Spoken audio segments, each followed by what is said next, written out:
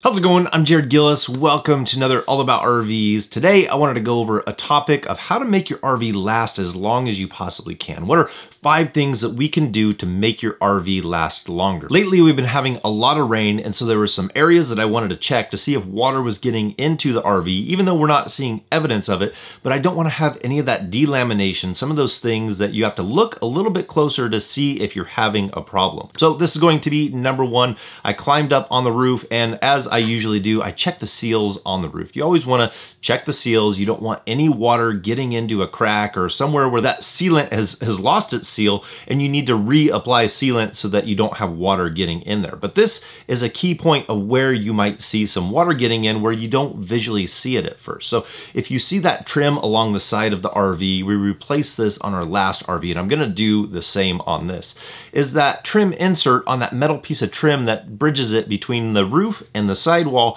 allows that water to run down the edge of it over the trim piece, and there's really nothing that stops it from running inside that track because that trim insert just allows that water just to be led right in there. So as you pull that insert off, you can see that there's quite a bit of moisture back inside of there. So we had fixed this on the last RV, and what I plan to do on this is I'm gonna pull those screws out just ever so slightly, put a little bit of caulking behind there, put it back in, so that way each one of those screws is sealed behind there. And then I'm gonna get that other trim insert that has more of a groove in there. So it overlaps on the outside, on the top, and the bottom, creating a better seal. So as that water hits it, it would have to go up and over in a U shape on the top, and on the bottom, it already sheds it off so that we can get that water to go out rather than to go inside of that trim piece. Because what happens is that water just runs along there, it's gonna find a screw hole, it's gonna rust it out, it's gonna find a way in, and it's gonna start to delaminate your RV. And that is gonna shorten the life of your RV, something you want to stop. This is something that I can do that helps a problem area on the RV, and this is really kind of industry-wide. A lot of different manufacturers use this type of construction between the roof and the sidewall. There's really not a whole lot of attention given to there, but I think it's a very vulnerable area. I wish this is something that would change in the RV construction, but I don't see this changing anytime soon. It's going to continue this way, but this is what we can do to fix it. So this is going on my to-do list before winter really sets in.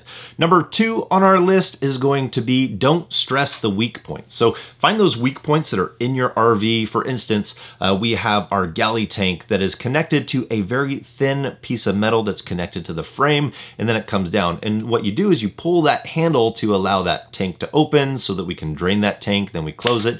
You're basically taking that piece of metal and you're just flexing it a little bit every time.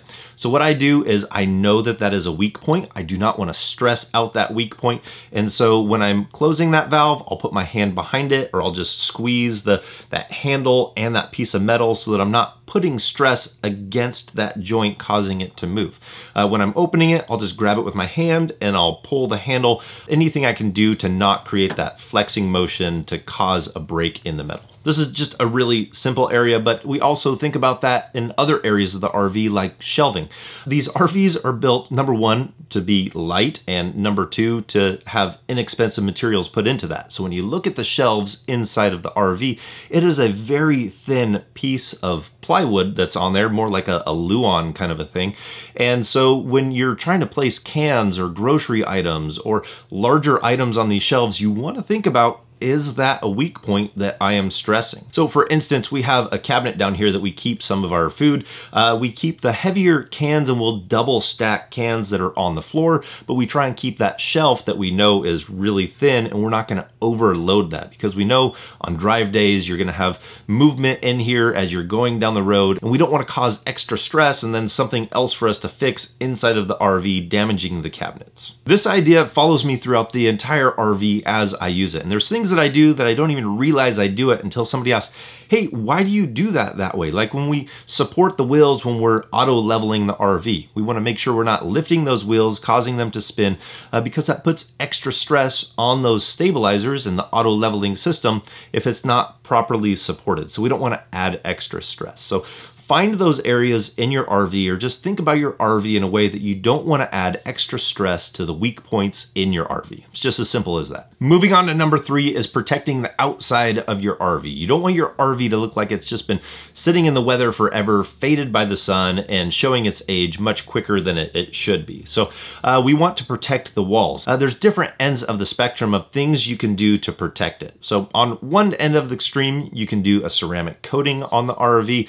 There's graphene. There's a lot of technology coming in that area where you can apply it yourself to give a layer of protection on the RV. If you're looking for not that involved, because that is very involved for how you're going to apply it, this is something that we have used that really holds up well, and this is extremely easy to use. I would say that this should be the minimum of what you would put on the outside of the RV. This is the Turtle Wax Ice Seal and Shine. It has UV blockers, it has hydrophobic properties, it's very slick to the touch on the RV, and it does really well for resistance against chemicals. So all those chemicals that your RV is gonna come up against is gonna be fine. It works on full body paint, it works on gel coat, it works on the vinyl stickers. It's really easy to apply. You spray it on in a small area, you wipe it down with one rag, you have a dry rag that you come back and you wipe it off. You're not really buffing something in and buffing something off. This is just really easy to give you a layer of protection on the RV that's going to protect you with UV protection in there. That was a lot of protection. I found this product from other guys like Pan the Organizer that test products like this.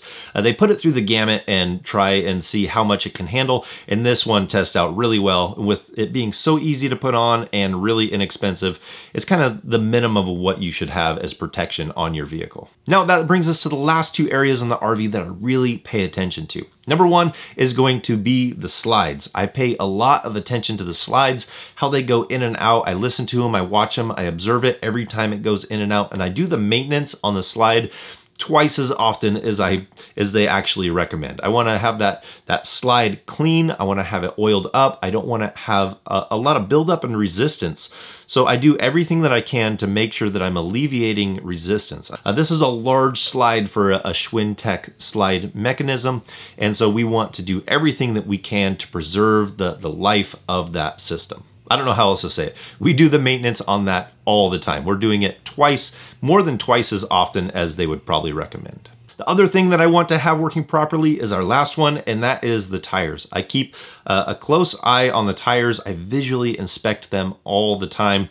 Just taking a quick glance on them every time before we tow. I check the tire pressure. Having a tire pressure monitor system helps in that. You turn it on, you see what the pressure is, you see what the temperature is while you're driving, and keeping a close eye on that is very important to me. In the visual inspection, I like to look at the tread, see how it's wearing, to let me know if I have any other additional problem with the axle or the way that it's going down the road. We have a whole video that talks about tires and tire maintenance, but that is something that is really high on my top 5 list of things that I do to make sure the RV is going to last as long as it can. Because if you blow a tire, there's significant damage that can happen to the outside of your RV and or the axles. There's just a lot that can go wrong there. And anything I can do in preventative maintenance to stop that from happening, I'm absolutely going to do that. So if you wanted to check the links down in the description, I'll put links to the videos that talk about some of these things in more detail in those videos. I'll put links down in the description to the products that we talked about today, like the